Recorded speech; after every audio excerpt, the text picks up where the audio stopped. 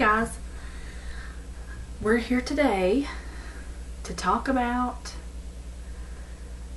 something that plagues every artist. How much do you charge? That is a question that we have all had at one time or another, and then you have some like me who have struggled with that issue for 15 years and still have not found the right place yet. So I hope you can take my advice and see if it helps to get you started on the right path and to trying to figure out how much you should charge, because there are so many factors that have to go into play with it. I will say there is no one right answer about how to charge for your art. That is something that you will have to eventually figure out on your own as an individual artist. Okay? So let's get started. Here are a few things that you need to keep in mind when you're fixing your price list. How experienced are you? Are you a new artist? Are you going to be selling online? Are you intermediate and are wanting to start selling online? Or are you very experienced and have been selling online for a while, but not quite sure that you're charging the right amount?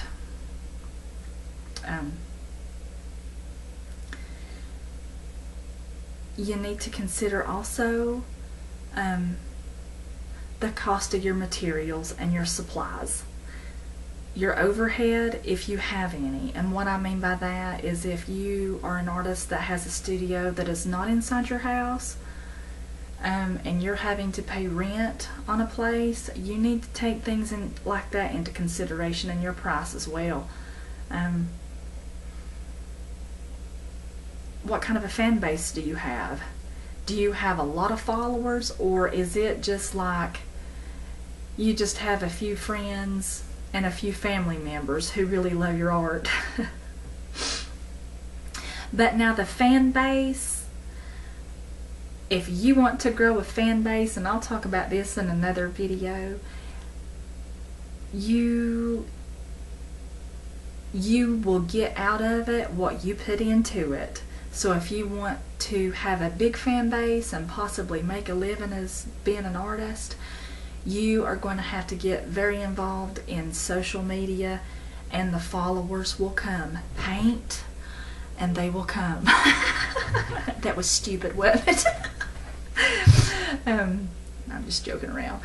But no, I am serious. You are going to have to put work into it if you want to try to make a living being an artist. You are going to have to become very involved in the right places in order to get a fan base that is big enough to follow you where you can make a living on your art. Okay. Another good starting point, look at other artists who use the same medium you do, the same, not necessarily style, but like, I kind of like to do fairy art and fantasy art. This is just an Alice in Wonderland piece that I've been working on. I really don't paint Alice in Wonderland all the time. But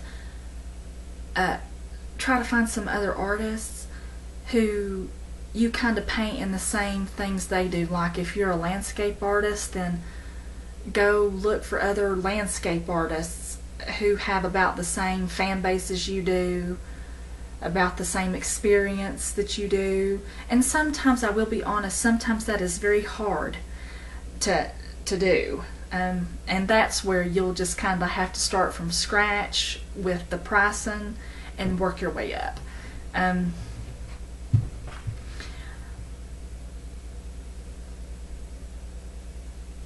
Also, I will say this right from the start. Once you get your prices figured out, do not drop your price just to sell something. I have done that. It's supposed to work the other way around. Your art is not like a car. It doesn't deteriorate the moment you drive it off the lot. Your art is supposed to go up in value. That's what we want. So once you figure out a price, don't drop it. Even if you haven't sold anything for a couple of months, and I'll talk more about stuff like that in another video, because the reason for that is this. Say you finally figure out your price list and you sell 3 8x10s for $80 each. Well, a couple of months down the road, you've got 5 more 8x10s online for $80 a piece, but they're not selling. They're not selling. Do not drop the price at all, because the people who bought a piece of your artwork at the 8x10 $80 price, they're going to get ticked off if you sell another 8x10 that is possibly better or more detailed for $50, and if they're going to get mad. So don't do that, because it's not fair to you, and it is sure not fair to your customers. Okay? So keep that in mind. If you are a new artist, or even if you're an intermediate artist like me, a lot of times the intermediate artists like me, yeah, I've got a lot of experience. I've been drawing for years and years and years, but most of us feel very uncomfortable. Sometimes we feel like we're charging too much, and to be honest with you, it's actually the other way around. We feel guilty or are afraid to charge what our art is actually worth. That's my category, and I'm having a hard time getting out of that category. But anyway, buyers mostly relate the most to the size of the artwork and the medium. Okay? Now, like I said, if you're a newer artist, you really need to start low in price. Then work yourself up to a level. Okay? Now, I'm just throwing this out here. These are not my prices. I'm just giving you some examples after you factor in all of the other things that I have mentioned up to this point. Price your original artwork on size. That's the easiest method to me. Like square inch.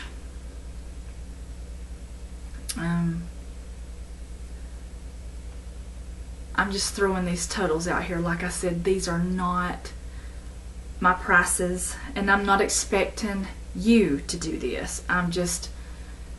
You need to factor in all those other things that I mentioned before you can come out with something.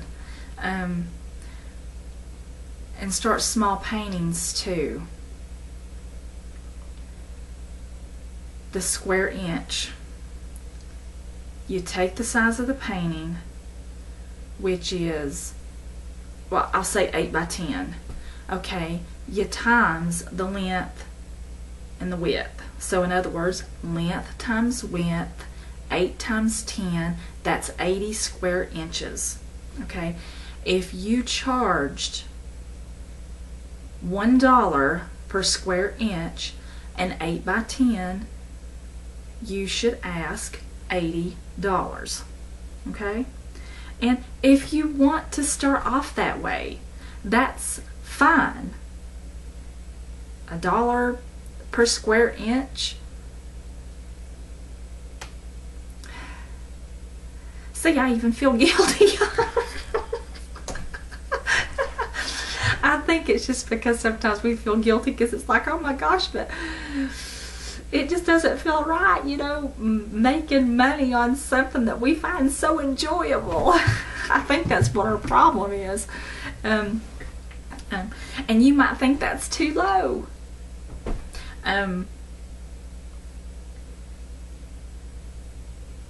But to me, it's a good starting point, just to be honest with you. Because if you're not a well-known artist, and you don't have a big fan base, and you put it on eBay, you may not can get $80 for that painting. Or it might be as good as a... Thomas Kincaid's the only person that's coming into my mind right now. Of course, his paintings are going to sell for more because he's well known. But anyway, now that's acrylic paint. Okay. But that's a good starting point. But just to be honest with you, $80 might sound like a lot to some of y'all out there, or it may not sound near enough, and that's closer to it. That's, in my opinion, $1 per square inch, whether you're new or intermediate or advanced, that's way undercharging. But sometimes that fan base means a lot. Because that $80, that's not including, you've got to take into consideration your cost of materials, online fees if you're putting it online. But if you wanted to charge, you know, whatever you want to charge for it, just don't be like, if you're a newer artist, don't be like, well, I'm going to charge $20 per square inch, because I'm afraid you'll get disappointed because it won't sell for that much. It might if you've got a big fan base, but it's probably the odds are stacked against you. Now, I prefer the linear inch.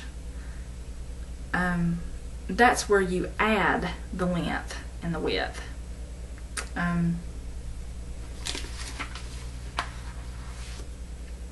So like an 8 by 10, that is 18 linear inches. And of course you're going to have to figure out how much you want to charge per linear inch. Okay, another method that you could use if you wanted to, I don't prefer this method, but it's fine if you want to use this method, by the hour.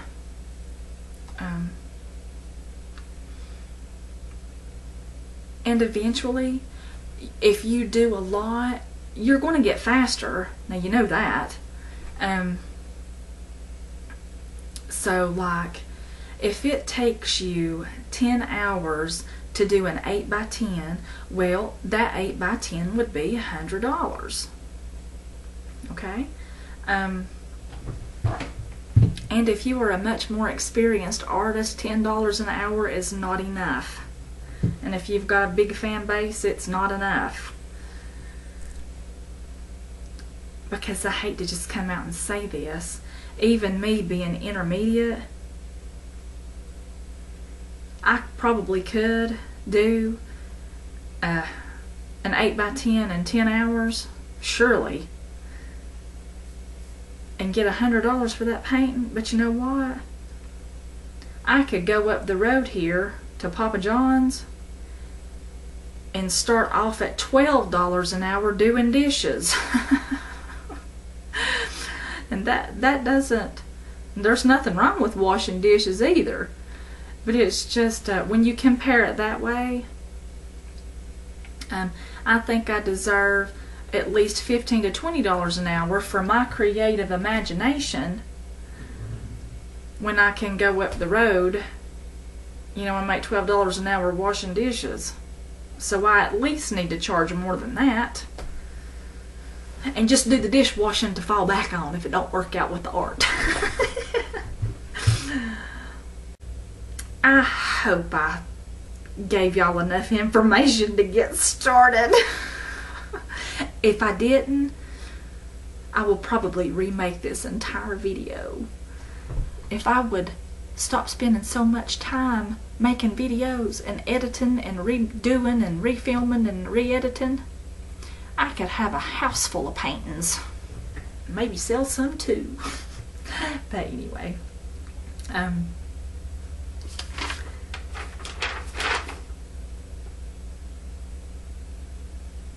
so remember,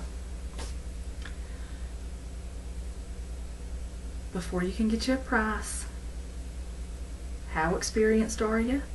What kind of materials are you using? Are they high quality? Are they cheap?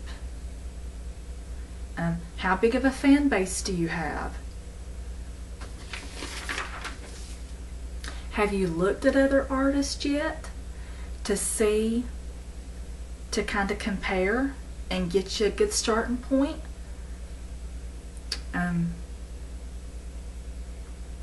Once you do that, then sit down.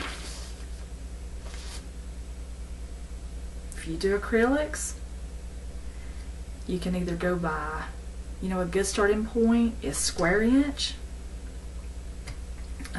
I would start small, you know, like even 4x6 or 5x7, you know, something small, because they're easy to ship. You know, when I'm saying that's if you're like wanting to sell something on eBay or Etsy or, you know, whatever. You probably have better luck starting off on eBay. That's where a lot of us got that good start to get you on the path. Okay, I hope I've done an okay job about pricing your art, but remember, there is no one right formula. You eventually are going to have to figure that out individually, based on all the things that I've mentioned, and you might have a couple of more scenarios that you personally yourself need to factor in. But I really would love it if you subscribe to my channel, but you don't have to if you don't want to. But either way, you are welcome at my channel anytime that you want to without subscribing. I really appreciate it. I appreciate all my fans, and thank you for all the support, and I will catch you in the next video, so I'll see you real soon.